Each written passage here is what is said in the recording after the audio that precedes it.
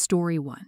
My husband and I told our relatives a few years ago we wanted to buy a country house by the lake.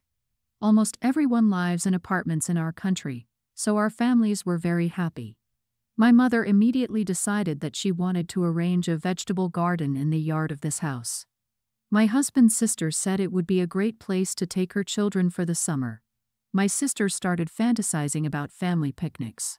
My husband's brother joked that it would be an excellent place to get intoxicated on weekends. We were both terrified. We didn't want any of this.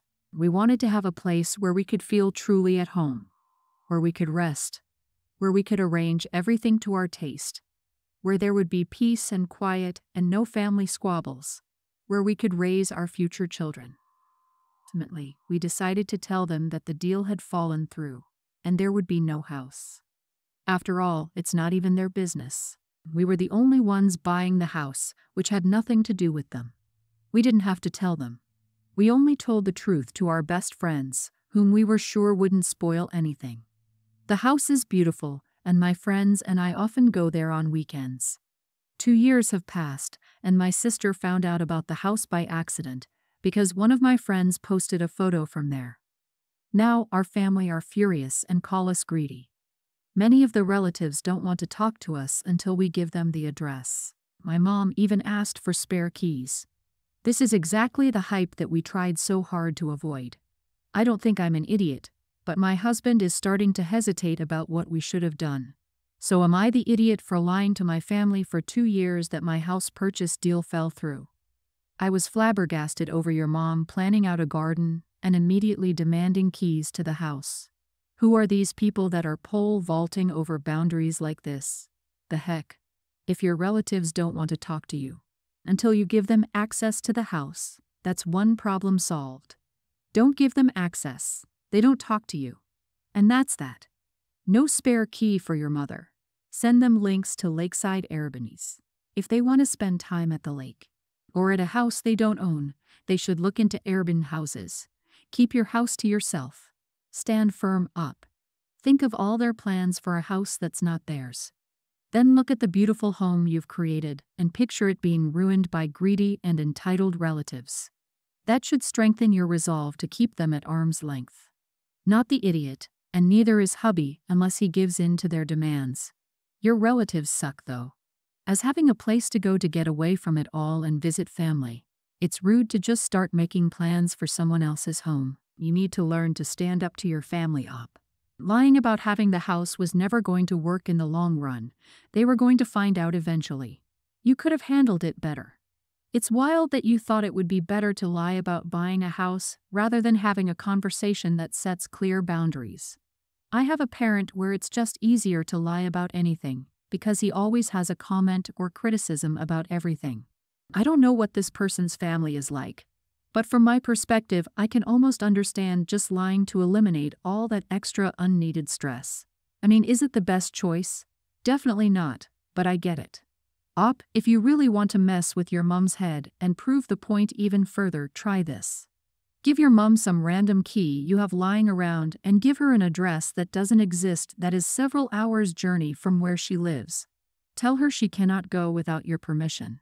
Then see what happens when she tries to sneak into your place without asking first. First, the place won't be there, and she'll be really angry about the wasted journey. She'll know you messed with her, but if she says anything to you, she'll be showing herself up for not respecting your boundaries. She really ought to keep her mouth shut and just swallow. But you can be sure she'd blow up at you because she won't be able to stand for you making a fool of her. Somehow I doubt you'll do it. But it's fun for you to have in your head as you tell her no. So for context, I'm a 41-year-old female. I've been married to a wonderful husband for 20 years, and we're still madly in love. Due to mental illness, my husband can't work, so I'm the breadwinner in our family. This works well. I got a high-paying job, don't have overtime, and mostly work from home.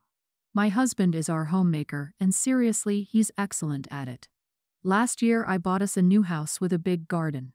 We have quite a high fence around our property, so looking into our house isn't easy. You'd have to stand on your toes to peek over the fence.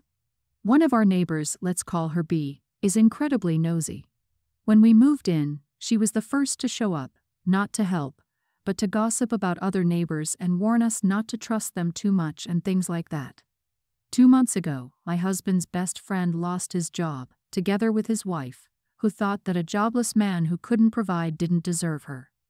The poor guy struggled enormously with bills, divorce, and an upcoming depression, so my husband and I decided to get him out of this situation. We have a spare bedroom that we wanted to turn into a gym room, but the room is still empty. So we offered this room to our friend without asking for rent or any contribution, just to help him be able to breathe again and focus on the future without having to worry about rent, bills, etc. The divorce is nasty enough. The poor guy doesn't need more stress. It works out well. He's a very nice guy and doesn't demand things from us. He's just happy to have a safe space to heal and get back on his feet. We do things together, but he also stays happily in his room when my husband and I want to be alone.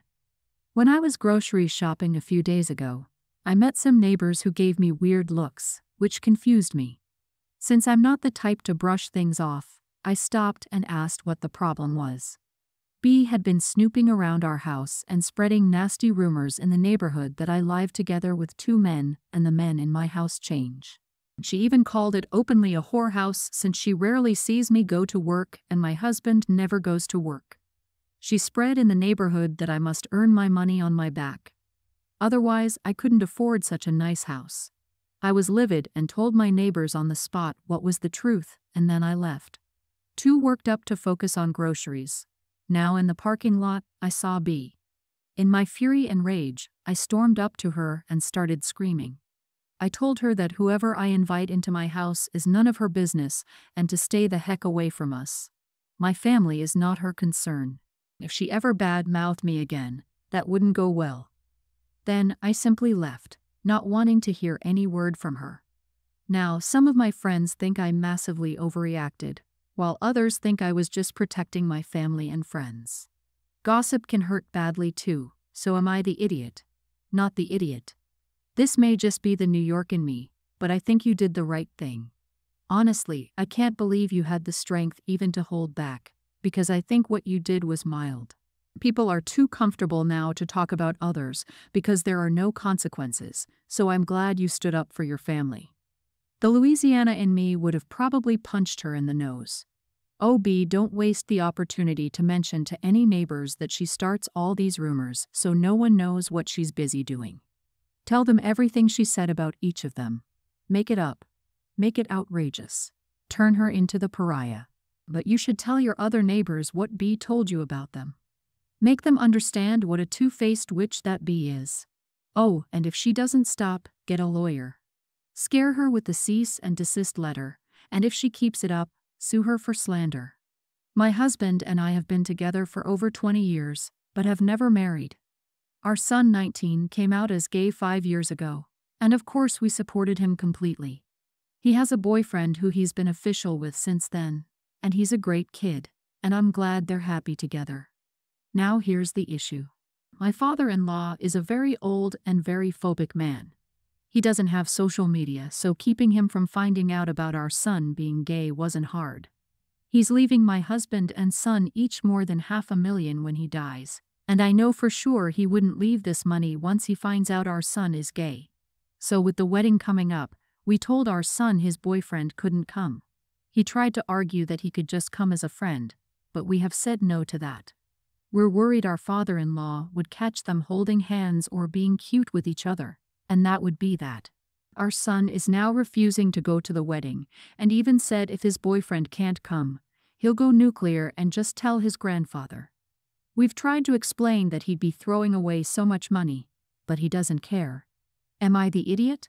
Well, that's a huge mistake. I would certainly take $500,000 to skip a wedding. You are not the idiot, but why are you suddenly so concerned about getting married now after waiting so long? You've waited this long to get married. Just wait until the old man dies and the family you like can come to the wedding. Problem solved. Boy, I'd take $20 to skip a wedding, but I'm an introvert. They're both nearing retirement age. If one dies, the other won't be out of a house or money. I'm guessing it's marriage for next of kin rights and ensuring you take care of each other in retirement. Your son is 19 and high on righteousness and moral superiority. $500,000 for someone his age is life-altering. It's a college degree without debt.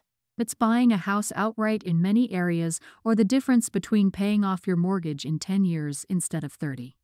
Is your father-in-law an idiot? Of course he is. Does pandering to his prejudices suck? Of course it does. The best revenge your son can have on the old bigoted bastard is to one day start a tradition of saying "Thanks, Grandpa," every morning when he and his husband wake up in the house that Grandpa's money paid for. Why do you have to get a non-traditional relationship with kids out of wedlock for over 20 years? But the second you want to make it official, you have to shove your son back in the closet. It sounds like the money from your partner's father, not your father-in-law. You have to be married, for that is contingent on you two marrying. So you're selling your son's happiness for your gains. You are the idiot. Enjoy Shady Pines. And I just noticed that you called your partner your husband repeatedly in this story. He's not your husband, as again, you have to be married for that. What happened? My daughter Brooke's birthday was on Friday, so we celebrated at home. Everything was going well until it was time for singing. Brooke blew out the candles, and her cousin Aria blew on the cake too. My sister and brother-in-law said oops and apologized.